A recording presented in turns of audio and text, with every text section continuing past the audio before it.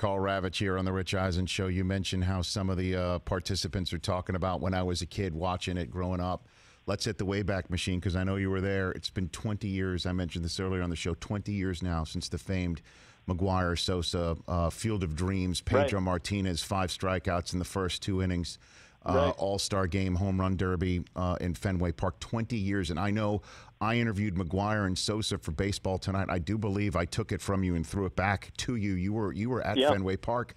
Let me see if I can totally hit the Wayback Machine. You were in right field, right? Did they put you on top of the bleachers in right field in Fenway Park that day? I was, what I remember about 99 is interviewing Pedro Martinez. I think radio kind of tapped on me, and I interviewed Pedro Martinez when he came out of the game, and he had such a huge bag of ice on his shoulder after striking out 5 of those 6 Hall of Fame guys. Amazing. And that was, in a lot of ways, that was the end of Pedro, that chapter.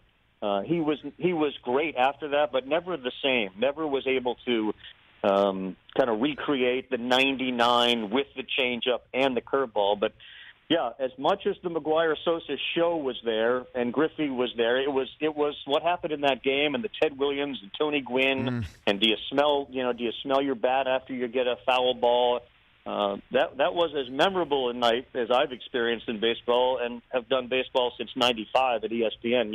You're right. I don't remember during the Derby where I was. My sense is Baseball Tonight was in right field. You were above that. You're right. You were there. You were there, and I remember I was interviewing both those guys, McGuire and Sosa, before the Derby, and it was the year after that '98 season that was so magical that so many people peg as the savior of baseball. From the strike a few years before that.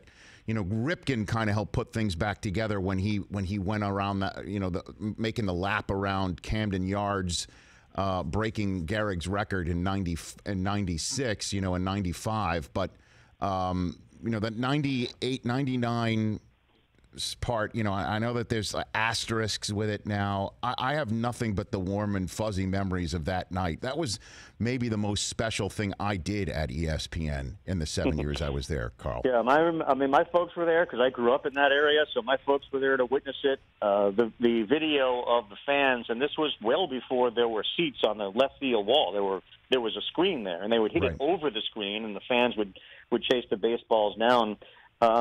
And this is hardly a reflection of me, but you're absolutely right. And a lot of people have suggested that the home run race, Baseball Tonight, because that was before all of the RSNs were around.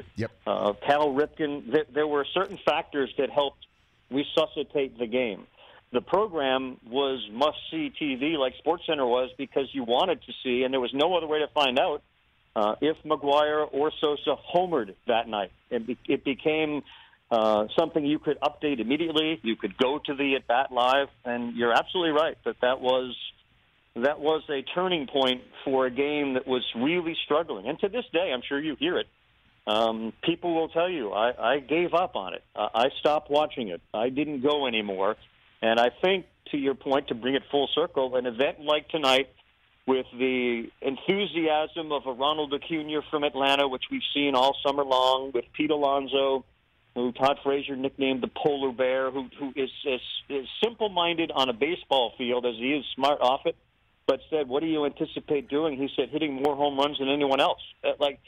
Sometimes the most simple things make the most sense, that these guys will be able to continue to sort of burn the ember of young fan and recreate that energy. And it happens one night.